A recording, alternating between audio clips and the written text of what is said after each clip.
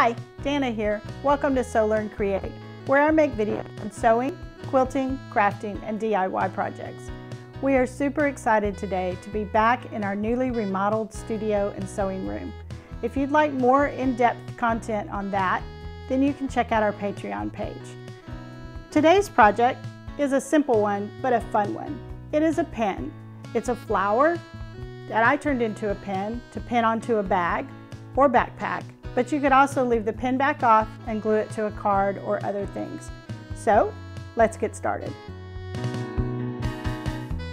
For today's project, our fabric flower pin, we only need a few pieces of fabric, and it will be a hand sewing project. So here's what we need. You need some fabric, and your fabrics need to either coordinate, where you can do, like I did here, 2 different fabrics, or they need to be a high contrast, where the black and the pink is a high contrast. And the black and pink is what I'm going to use today. You'll also need a pencil to draw out your patterns. Your patterns, 3 different sizes of flowers, and I'll link that in the description box below. You'll need a piece of felt to make the circle that you'll glue to the back. You'll need some type of glue, and I'm using Aleene's Tacky Glue, but you could use Elmer's glue also. And then you'll need just a button for your center, a pin back, and some sewing thread. So the first thing you're going to do is you're going to take your pattern, and I'm going to stack my flower just like this. I want this fabric to be my bottom piece. I want the pink in the center, and then I want this polka dot to be the smallest flower. So what you do is you trace your large pattern on the back of the fabric, and when you're doing dark colored fabric, you're going to want either a chalk pencil or just a regular piece of chalk will work also. So I'm going to just trace around my pattern.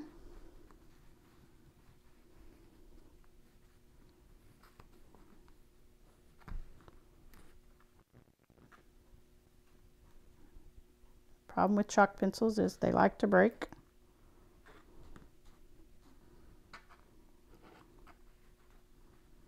Because they're soft. Now we can see our flower. If you're using a light-based fabric, then you can use just a regular pencil. And this, I want my medium flower.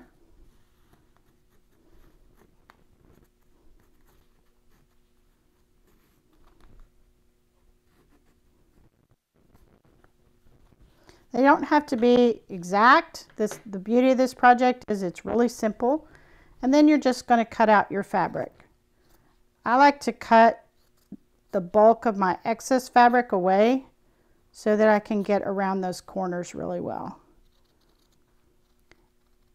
If you're using cotton fabric for this project, it will fray over time, which I think adds to the texture of the piece, which makes it kind of fun.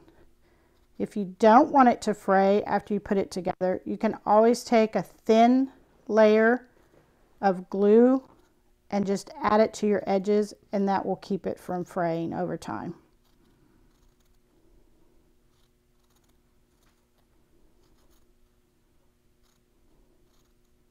So there's our medium-sized flower, and I will cut out the rest of my pieces, and then we'll get started with the next step. Now that we have our 3 flowers cut out, it is simple from here. We're going to take our largest flower, put it on the bottom, take our middle flower, place it on top, and center it, and take our final flower and stack it into an arrangement that you kind of like. Twist that a little bit. And again, no flowers are perfect, so your flower doesn't have to be perfect either. The next thing you're going to do is you're going to sew a button right in the center of this to tack all these together. But your button can be your other final design element. So I've selected a couple of buttons. I could add this polka dot button to add and make this flower a little more whimsical. I could do this kind of gray button to give it a little more subtle, elegant feel. And then I've selected 2 white buttons. This one has a little bit of texture to it. And then this one is a little bit larger, which makes it a little bit bigger statement. And this is a button that I think I like the best. I can either use black thread to match the fabric that is directly underneath my button, or I can add one more small design element and use a bright pink thread, which would pick up the pink that's underneath in the middle. And I think that's what I'm going to do. So you just reel out about 12, 18 inches because you're only sewing a button, so it doesn't take a lot. You're going to thread your needle.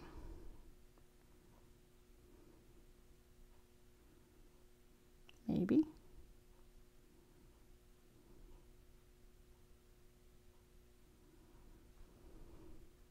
And I like to, when I'm sewing a button in a project like this, I like to double my thread so that it gives it a little more of a statement, and also I don't have to sew as many times around. So you want to make sure that your button is in the center. You're going to pick up all 3 layers, come up from the bottom, and then go back down. Now I will tell you that your fabric sometimes has a tendency to twist on you a little bit, so you just want to make sure that they stay in the same direction if possible. But again, no flower is perfect, and yours doesn't have to be either. Flowers are just a pretty beautiful thing.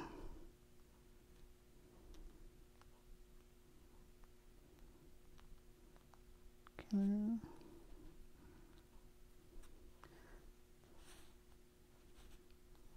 Do a couple more because I want that pink to be kind of a statement, so I want it to stand out a little bit.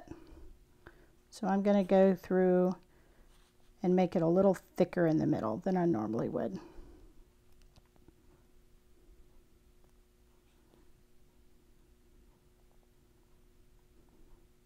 There we go. And then you want to tie it off. How I tie off my buttons, or when I'm doing hand sewing, is I take a small stitch on the back underneath my threads that I've already sewn, go through this loop that I've made, and pull it. And I do that at least twice to make it a double knot. Sometimes I'll do 3 times. That makes it nice and secure, and it's not going to come loose. Then you're going to clip your threads. The last thing we're going to do is to give this flower a little more body, to make it a little stiffer. We're going to glue a piece of felt to the back. You could use felt or polar fleece, but it needs to be a little bit stiffer fabric. So to make my circle for my pattern, I'm just using the bottom of this bucket, and it measures about 2 inches. So a drinking glass would work, just whatever you have around your sewing room that makes a circle. I'm going to cut that out.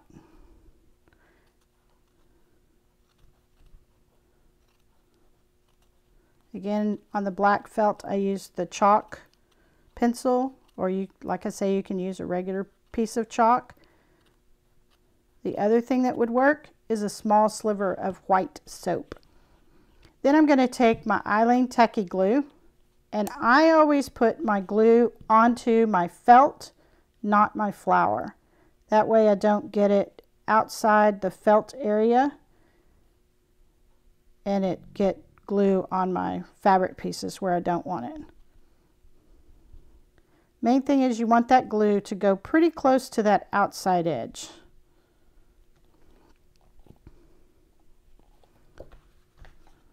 I'm going to flip my flower over.